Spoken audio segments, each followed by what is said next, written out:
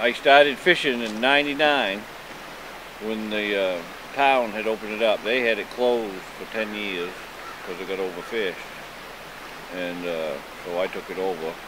And while they had it closed, the dams weren't being taken care of, beaver dams, so they could make it to the pond. So I took it in my own effort to go dig the dams out and make sure the fish made it. Usually he end up trapping 4, 5, 6 beaver a year. Take care of them. Clear the path for the fish. Mostly I try to make sure they can survive.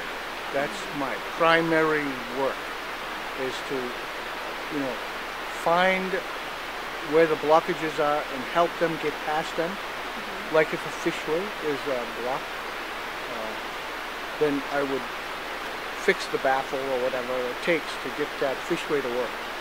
A couple years ago, there's actually 2 fish ladders, and one of them had missing fins, so they could only use one, and we pushed to get the other one fixed so the fish could use both. Because if the ladders don't work, then the fish can't get up.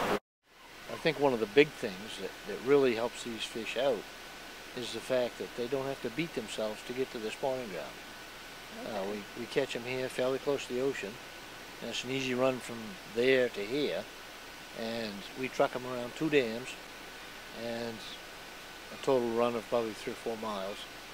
And when they go into the Graham Lake, they're ready to go. We was, looking at closure back in 2004. They're saying they were endangered, but if they closed it, then the harvesters would stop doing that work. They would end up killing it.